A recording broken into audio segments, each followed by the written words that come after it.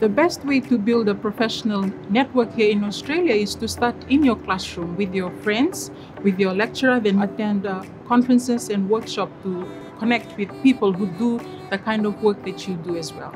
By being part of the Women's Leadership Initiative, it will help me with creating networks that will be beneficial in my roles in the future. Join clubs, meet people from your same professions to expand your skills and knowledge. Approach guest lecturers and also attend industry professional workshops. Get out there and just, find people that have the same interests as you and just, make those networks. From my networking engagements, I can share my knowledge with them and I can get their perspective on issues that they're facing.